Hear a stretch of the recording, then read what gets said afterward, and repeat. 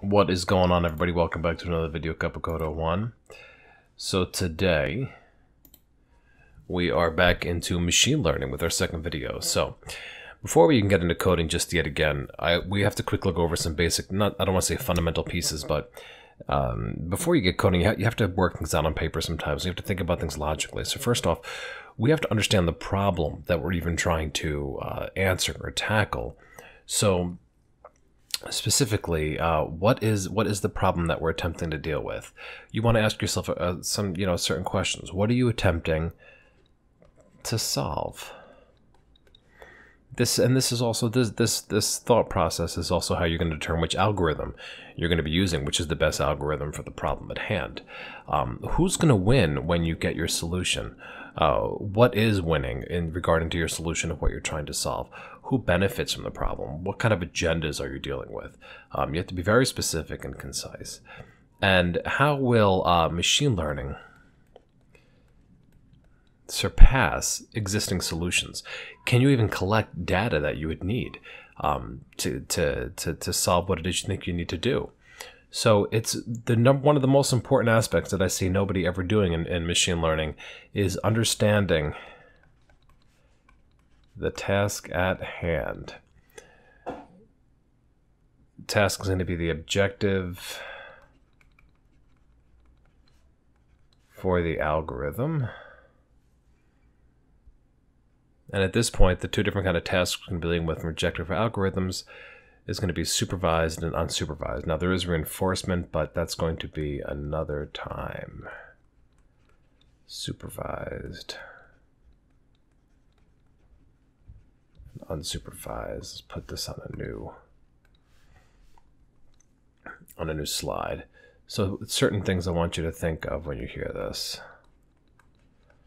Supervised. We're dealing with labeled data. Can't even spell tonight. Which means what? It means that if I'm dealing with one example, I'll have a picture of an animal, and it will have, so I'm gonna have my image, and it's going to be labeled dog, or the species, whatever it's going to be. So I have labeled data so that myself and the system will know when it's training my input and output, how it matches up, what is right and what is wrong, essentially. And we're going to see this supervised learning primarily in something called predictive modeling.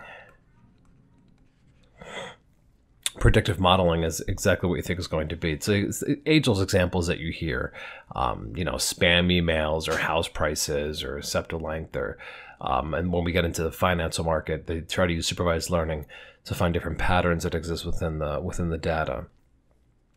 Now, unsupervised, the other category we're going to be dealing with, is a lot messier. Unsupervised has unlabeled data. So you're giving it a bunch of images, but nowhere are you telling it what that image is. So what you're doing is you're having the machine saying, well, I'm going through these 1,000 images and I'm finding these particular patterns among those images, and I'm going to classify these images into particular groups. So it might give us a classification answer and say, out of these 1,000 images you gave me, I was able to put these guys into 3 different groups, and this is how I'm basing it. We never told it what the groups are. We didn't tell how many groups it needed. This is just, we gave it unlabeled data, and it did its own classification piece. So as you can see, the primarily difference between supervised and unsupervised is going to be the labeled data and what we're doing. So now with unsupervised, you primarily see this in things like automated data analysis, which is going to scream, whoops-a-daisy. I'm just going to cross this out. Customer segmentation. That's a big piece of automated data analysis. And automated signal extraction. And this is a key word here, automated signal extraction. Putting that word in just made this unsupervised extraordinarily broad. Extraordinarily broad. And we're going to have some other key terms that we're going to be using as we go through this. But essentially, in unsupervised and supervised learning, think from an intuitive standpoint, you're supervising the learning in this case, meaning if you have a child, let's do this.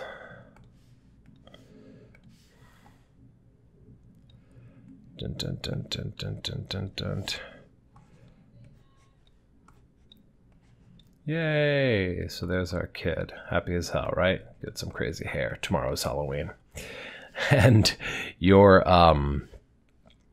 task is for educating this child. So on this side of the screen, you have the teacher saying, "This is a tree." So then the kid's learning, all right, every time I see this kind of an object thing, I'm thinking of a tree. And this is your fork. And this, also happy, is a cat. So you're giving it the label that's associated with the image. In this case, we're doing images. So of course, this would be supervised. Whereas this, the teacher on this side over here is just doing this.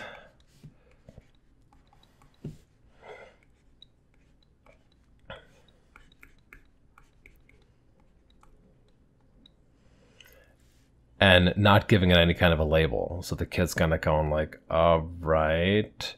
I don't yet. It's trying to determine how it's going to categorize these three things, and to kind of see where it's going to put it. What can it learn from it? So you can see supervised is obviously going to be a lot cleaner, and that's one of the biggest reasons why supervised is a hell of a lot larger in terms of application than unsupervised learning. My handwriting is totally getting better. I don't know what you're all talking about. So let's break them down. That's fine. So we're just going to do some association words. So as an example, when I study supervised, this is what I do.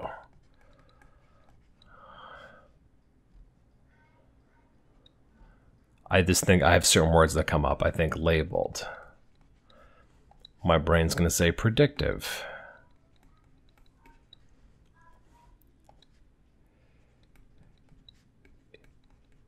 Each data point equals correct answer. Each data point is tied with its label. It tells the algorithm what is correct while we're training it. We're supervising it while it's learning. And we're going to think of regression, which regression is simply modeling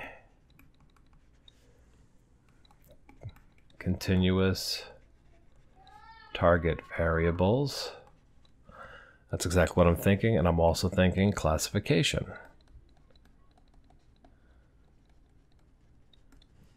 Classification is we're modeling categorical target variables. So we're modeling continuous target, categorical target variables with supervised learning under the classifications of regression. The categories of regression and classification. Now, these algorithms are very, very similar. The regression algorithm and classification algorithm are very, very similar in what they do. And you're going to see that as we go and we do some coding. So this is supervised. This is how my brain works in terms of memorizing. So supervised, label predictive, each data point equals a correct answer. And usually the two that are going to fall under supervised can be regression and classification. Regression is modeling continuous, and classification is modeling categorical target variables.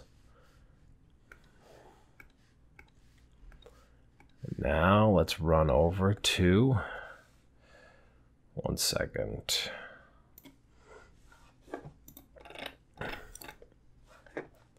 Where am I going here? So,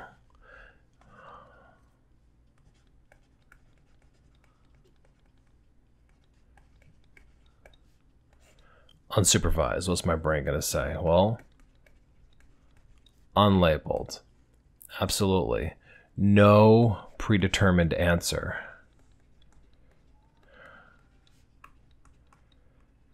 There's no predetermined answer. The algorithm is going to learn the patterns from the data without any kind of supervision. That's why it's unsupervised. This typically deals with clustering. That's why I said customer segmentation before. And clustering is simply finding groups among the data. Because again, nowhere did we give it labels. So it has to kind of guesstimate based on the algorithm which data points belong with which other data points by similarity, essentially. Machine learning is from the structure of the data. This is simply from the structure of the data. So as you saw before, I'm just going to quickly throw over here in a different color so that it's, maybe this might help some of you too.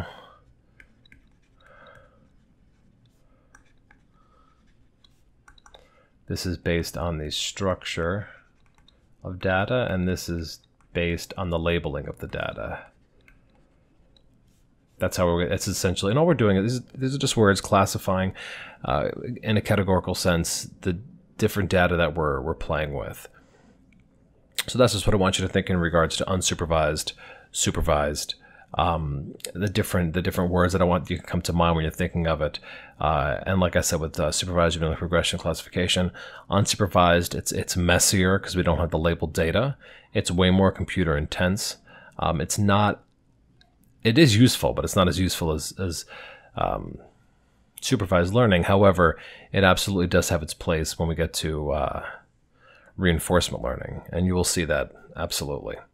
I'm going to cut this one off today, and we're going to hit in tomorrow with model complexity. And when we start with model complexity, we have maybe a few minutes of handwriting, and then it's straight into coding. We're going to be dealing with bias variance trade-off, but how to do it from an intuitive standpoint. All right, guys, take it easy.